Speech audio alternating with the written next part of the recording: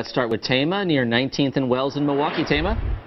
Patrick and Melinda, we are on one of the city streets here. No cars parked along this street as you see here, but as we look down towards Wisconsin, those snow piles on the edges of the roads, by driveways, by sidewalks, those are the things you're going to be navigating if you're out here walking and if you're driving as traffic is picking up this morning.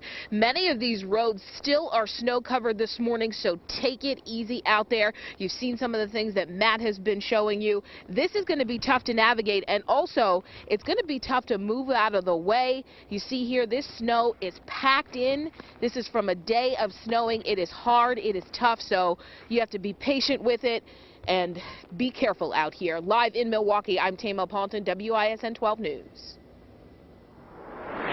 Good morning, I'm meteorologist Jeremy Nelson. Continuing our team weather coverage down in Racine. Behind me is Highway 32. The crews have been out cleaning up all night long. 10 to 12 inches of snow fell here. Winds just absolutely whipped this around. There are some huge drifts in rural areas, and there's actually exposed grass there. So you can see that some areas that had those 10 to 12 inches, that's been blown into a big drift. Now let's come over here because the winds are still about 10 to 18 miles per hour. We take a look up there right now, and the good news is the clouds are clearing out. A little sunshine today, but wow, it is bitterly cold out here. We have below zero wind chill values. If your son or daughter does have school today, make sure they are nice and bundled up.